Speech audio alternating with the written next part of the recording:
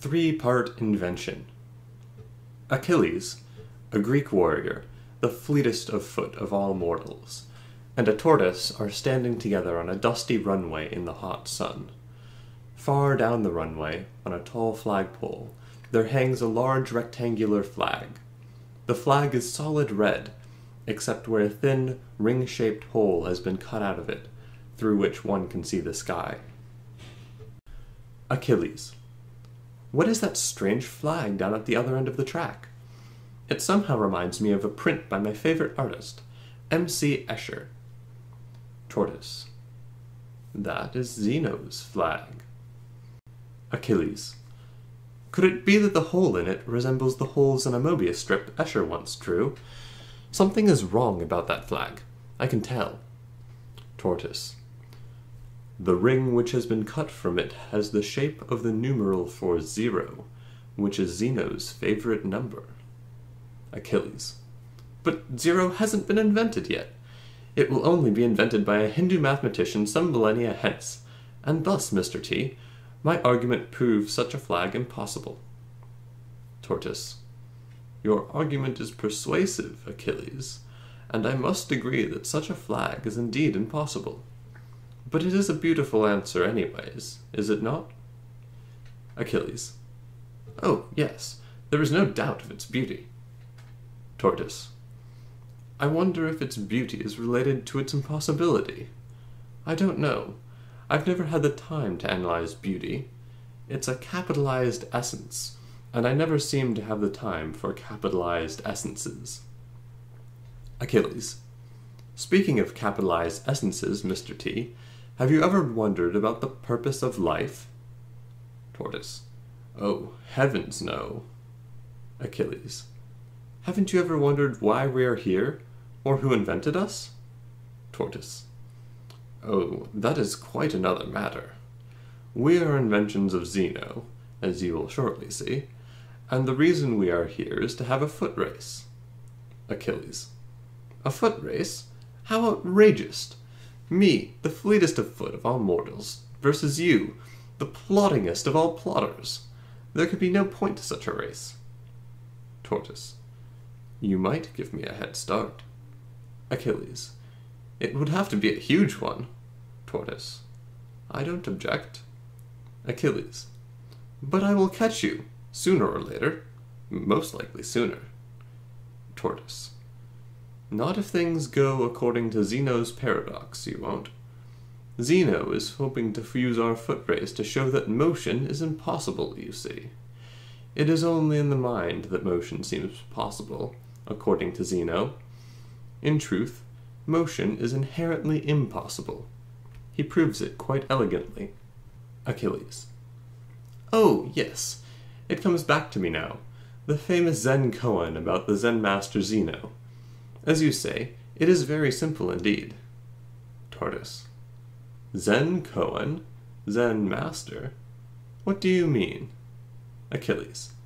It goes like this. Two monks were arguing about a flag. One said, the flag is moving. The other said, the wind is moving. The sixth patriarch, Zeno, happened to be passing by. He told them, not the wind, not the flag, the mind is moving. Tortoise. I am afraid you are a little befuddled, Achilles. Zeno is no Zen master, far from it. He is, in fact, a Greek philosopher from the town of Elea, which lies halfway between points A and B. Centuries hence, he will be celebrated for his paradoxes of motion. In one of these paradoxes, this very foot race between you and me will play a central role. Achilles. I'm all confused. I remember vividly how I used to repeat over and over the names of the 6 patriarchs of Zen, and I always said, the 6th patriarch is Zeno, the 6th patriarch is Zeno. Suddenly a soft warm breeze picks up. Oh look, Mr. Tortoise, look at the flag waving. How I love to watch the ripples shimmer through its soft fabric. And the ring cut out of it is waving too. Tortoise. Don't be silly. The flag is impossible, hence it can't be waving. The wind is waving. At this moment, Zeno happens by. Zeno. Hello, hello, what's up? What's new? Achilles. The flag is moving. Tortoise. The wind is moving. Zeno. Oh, friends, friends, cease your argumentation. Arrest your vitriolics. Abandon your discord. For today I shall resolve the issue for you forthwith. Oh, and on such a fine day. Achilles. This fellow must be playing the fool. Tortoise. No, wait, Achilles. Let us hear what he has to say. O unknown sir, do impart to us your thoughts on this matter. Zeno. Most willingly. Not the flag, not the wind, neither one is moving, nor is anything moving at all. For I have discovered a great theorem which states, motion is inherently impossible, and from this theorem follows an even greater theorem, Zeno's theorem. Motion unexists. Achilles. Zeno's theorem? Are you, sir, by any chance, the philosopher Zeno of Elea? Zeno. I am indeed, Achilles. Achilles, scratching his head in puzzlement. Now, how did he know my name? Zeno. Could I possibly persuade you two to hear me out as to why this is the case? I've come all the way from Elea, from point A this afternoon, just trying to find someone who will pay attention to my closely honed argument. But they're all hurrying hither and thither, and they don't have time. You've no idea how disheartening it is to meet with refusal after refusal. Oh, but I'm sorry to burden you with my troubles.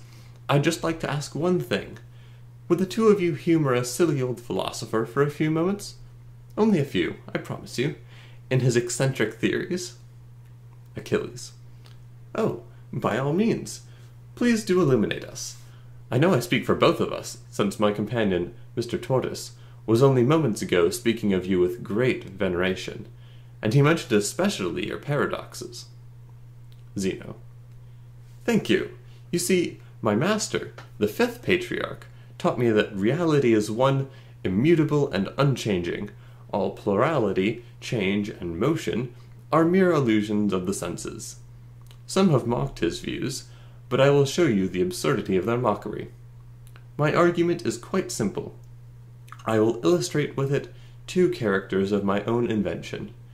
Achilles, a Greek warrior, the fleetest of foot of all mortals, and the tortoise. In my tale, they are persuaded by a passerby to run a foot race down a runway towards a distant flag waving in the breeze.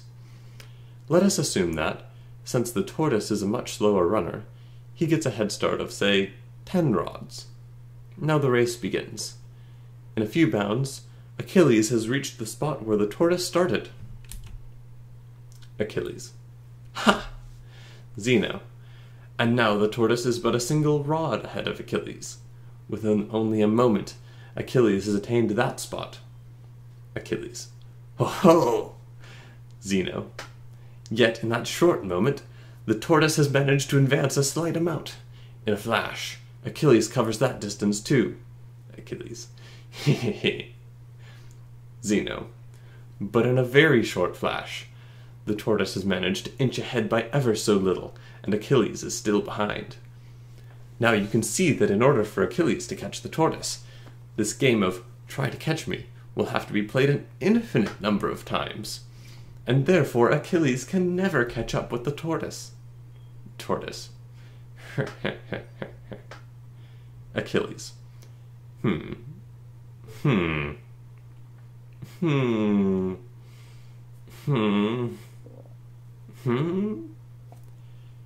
That argument sounds wrong to me, and yet I can't quite make out what's wrong with it.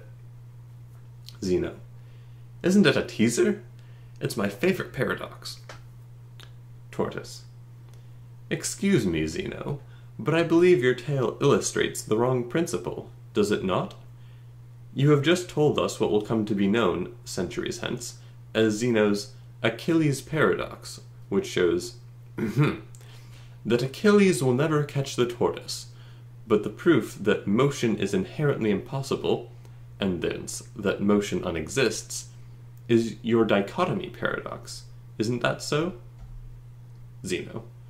Oh, shame on me. Of course, you're right. That's the one about how, in getting from A to B, one has to go halfway first, and of that stretch one also has to go halfway, and so on and so forth. But you see, both of these paradoxes really have the same flavor. Frankly, I've only had one great idea. I just exploit it in different ways. Achilles. I swear, these arguments contain a flaw. I don't quite see where, but they cannot be correct. Zeno. You doubt the validity of my paradox? Why not just try it out?